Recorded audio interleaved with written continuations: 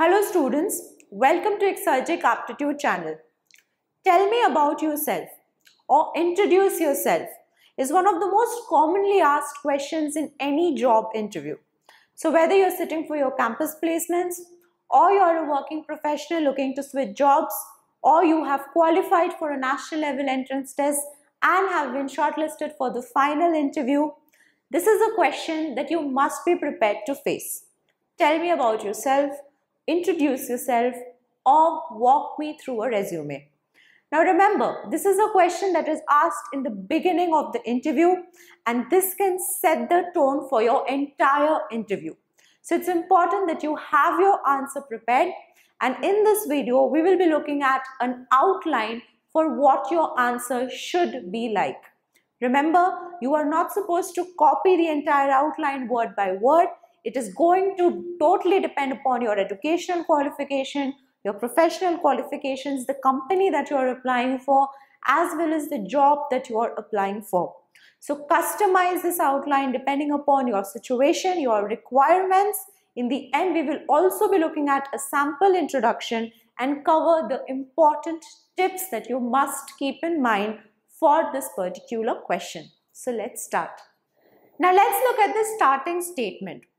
What should your starting statement have and what should it not have? It should have a good morning, a good afternoon, or a good evening depending upon the time of the day. I'm sure you know any time before 12 noon is a good morning. From 12 noon to 4:30 is a good afternoon, and after that, after 4:30 is a good evening. In the unlikely chance of your interview being conducted really late into the night, like 8, 8:30, 9, you still say a good evening. You do not say good night, right? So you start off with a good morning, a good afternoon, or a good evening. You follow it up with a thank you. Thank you for giving me the opportunity to introduce myself. Or thank you for selecting me for the final round of the interview, depending upon the kind of situation that you are in. After that, you move on to your personal details. What do I mean by personal details? I mean just your name. No family details. There are many students who talk about their entire family when they are asked to introduce themselves. So my father is a lawyer, my mother is a teacher, my brother is a doctor, and so on and so forth. All of that information is unnecessary, is not at all required, and creates a negative impression. So you do not talk about your family, you do not mention your family details. What are you supposed to say instead? Just your name, maximum the place that you're from. I am Rahul, I am from Chennai. Remember, myself Rahul, myself Pooja, myself so and so is incorrect English. That is not the correct way to say. What are you supposed to say instead? I am, or my name is, right? So I am Adam Smith, or my name is Adam Smith. Let's look at the sample. Good morning. Thank you for giving me the opportunity to introduce myself. I am Adam Smith. I am from Waka, Goa. Right? So you have a good morning, you have a thank you, and you have your full name. My name is Adam Smith, or I am Adam Smith. At the most, you can add the place that you're from, but you might skip it also. Now moving on to the body of your introduction. If you are a fresher without any work experience, then your focus must be on the educational qualifications that you have. Which means you talk about firstly the course that you have completed as well as the discipline in which you have done the course. So you've completed a BTech in mechanical engineering or a BTech in civil engineering and so on. You may or may not mention the name of your institutions. If the company has come to your campus for recruitment, then there is no need to mention the name of your institution. However, if you are going for an off-campus recruitment, then definitely you have to mention the name of your college. Also, you don't have to mention your CGPA. It is not compulsory. It is optional. Depending upon what your CGPA is, if it is remarkably well, then you might mention it. Otherwise, you can skip it. So what are the things that you must necessarily include? You have to talk about some projects that you must have done in your engineering, as well as the training programs that you might have taken. So in our engineering years, we have a final year project that is mandatory. We have to do some sort of a training in our second year, third year, and so on. So you talk about all of those training programs, you talk about your final year project. You can also mention some certification courses that you might have done, some kind of a training like AutoCAD that you might have got a certificate for, or any industrial training that you might have done at an ITI or a CTTC, and so on. And you can also mention some online courses that you might have completed from any website like Coursera. If you've done some courses, then you can talk about those as well. Remember, whatever you mention here, whatever projects, trainings, certification courses, etc. that you mention, you must have documentary proof for it. So if you have undergone a training, then you must have got a training completion certificate or some other form of a document, and you must have that ready. So mention only those things for which you do have a documentary evidence. What should you not mention? You should not mention anything beyond your college years. So you should not talk about your school level performance or your class 10 or class 12 achievements. Similarly, if you are someone who is doing post-graduation and then sitting for an interview, you first talk about your post-graduation, you talk about the major that you have done in your PG or the thesis that you might have written, and then move on to your graduation years, and not beyond that, right? You don't talk about your school level accomplishments. So let us look at this sample example. I am pursuing a BTech in mechanical engineering from ABC Institute of Technology. My final year research project is on the design and manufacturing of solar powered seed sprayer machine. I have also completed a 1-month training at PQR Power Corporation. I have also represented my college at the All India ATV Meet 2017, which was held in Mumbai, right? So you're talking about your course as well as the discipline, the name of the institution. You definitely mention your final year project, which is mandatory. You talk about some training program that you might have undertaken apart from that project as well, like completed a 1-month training at so and so institute. Remember, whatever you mentioning, you must have the certificate of that as well. And if you have participated in any event which is outside of your college, then you can mention that as well. Now, if you are someone with work experience, then you have to mention your professional qualifications. Instead of your graduation or post-graduation, you talk about the work experience that you have. Remember, if you have more than one work experience, then you always talk about your most recent work experience first. So you start with your most recent work experience and then go backwards, right? So what are the things that you must absolutely mention? Obviously, the name of the company and the designation or the post that you held, right? So you talk about the key responsibilities that you had, and if you have any significant achievements in your tenure. Is it clear? Now, suppose you have experience in a particular sector and you're applying for a job in a completely different sector, then you have to use it to your advantage by linking the two. So you say some sort of a skills that you might have learned in your present position and how that skill is going to help you in your future endeavor as well. So you connect your work experience with the profile that you're currently applying for. Let's look at this sample. I have been working as an operational engineer at XYZ Technologies for 2 years. So the tenure is very important. You also say for how long? For 2 years, for 3 years, or since 2017, since 2019, and so on. So I've been working as an operational engineer at XYZ Technologies Limited for 2 years. My key responsibilities included ensuring day-to-day operational efficiency, scheduling maintenance of machines, ensuring zero pendency at production line, ensuring quality control, and following all health and safety guidelines. Prior to that, I worked as an intern at MDF Tires Limited. I have completed a BTech in mechanical engineering from ABC Institute of technology. Now remember, whatever you mention in your introduction, you must be in a position to answer if the interviewer cross questions. So for example, the interviewer may ask you what were the safety guidelines that were followed in your company, right? Or how did you ensure zero pendency at the production line? So you must be in a position to answer all of these questions. So be true to your responsibilities, be true to whatever work that you have done, and frame it in a good manner, right? Again, as I said, suppose you have been working in a manufacturing firm for 2 years and now you're going and applying for an IT position, or you're going and applying for a completely different sector, right? So you have to frame your answer in such a way that there is some sort of a link between the two. Now, if you cannot connect the works, then you connect the skills. For example, working with a manufacturing firm at ground level has made me realize the importance of the IT systems which ensure efficiency across departments. So in this line, you are showing your interest to work in the IT industry, as you have seen how important it is in your current job.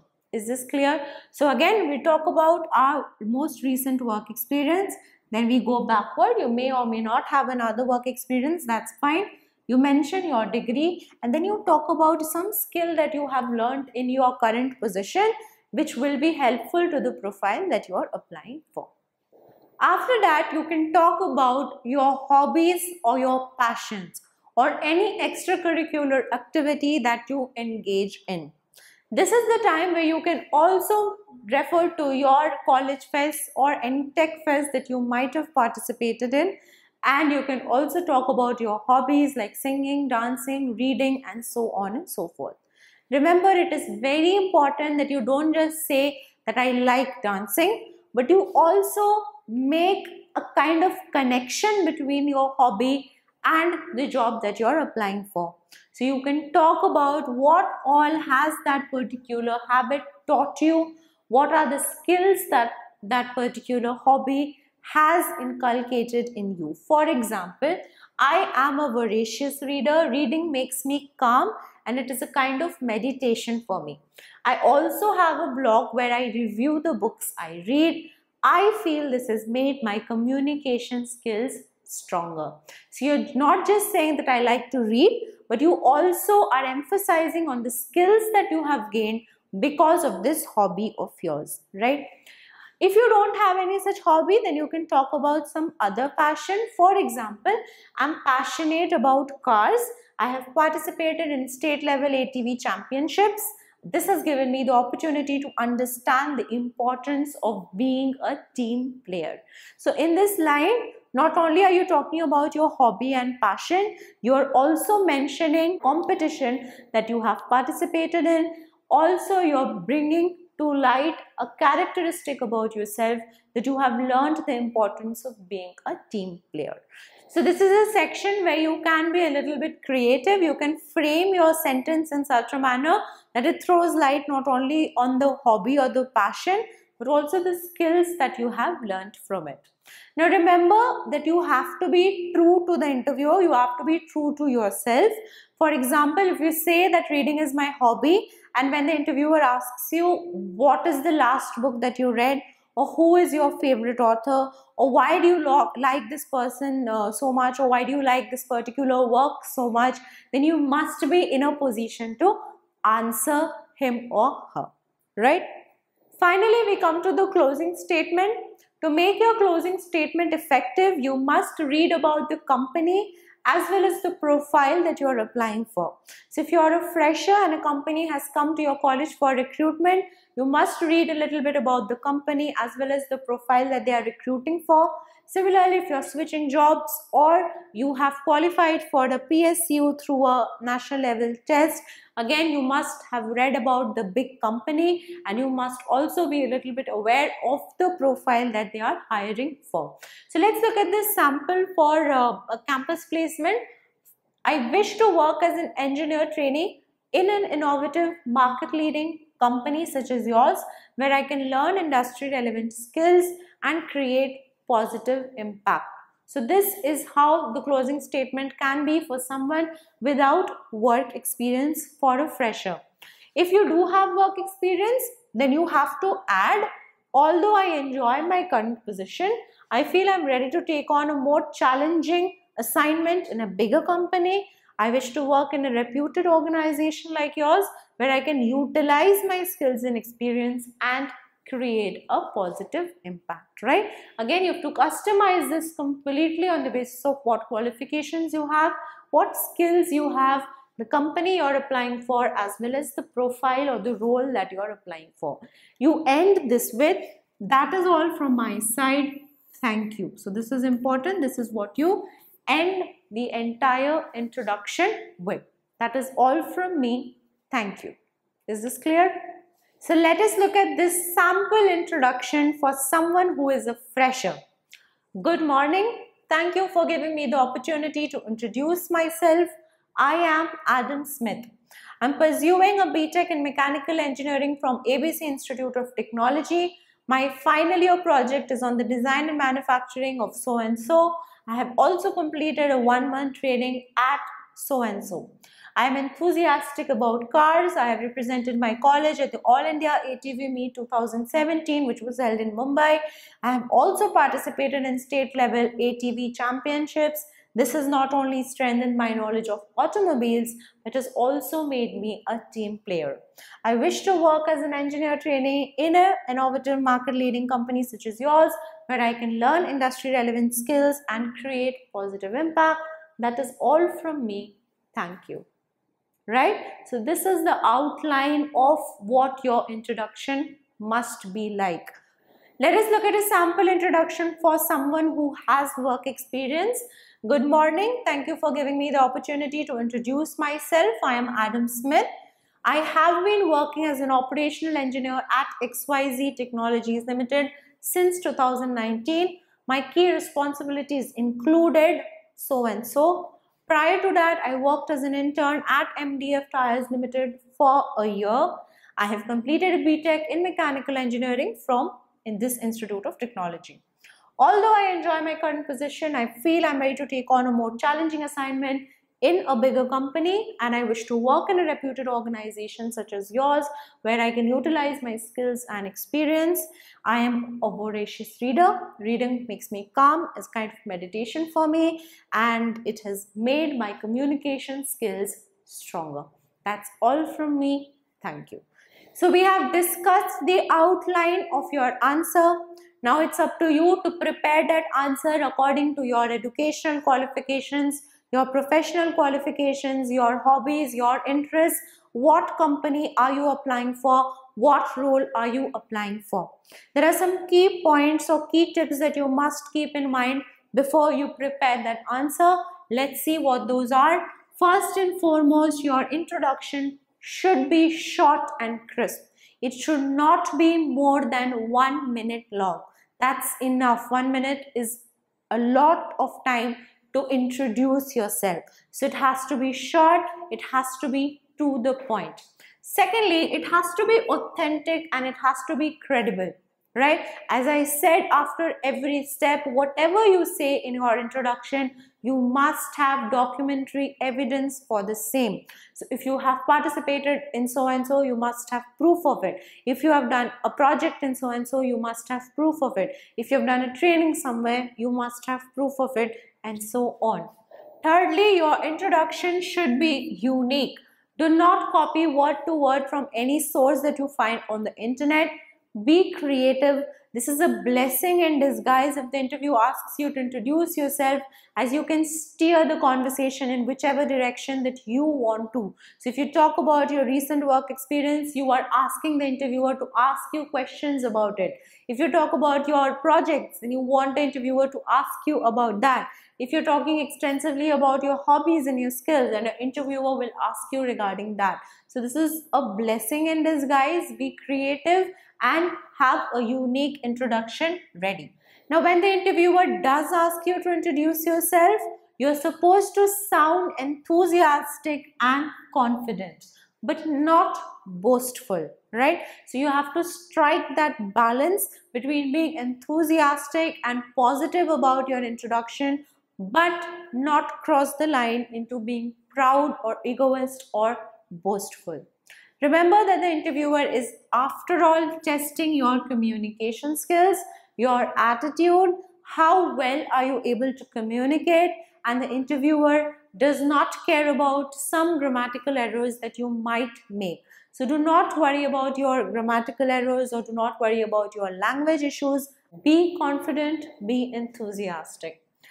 Maintain eye contact with everyone. So generally you will have 3 to 4 people who will be taking the interview, and if any one of them asks you introduce yourself, you are not supposed to just look at that person. You should look at everyone while answering. Also, voice modulation is important, so don't just say the entire thing in one go.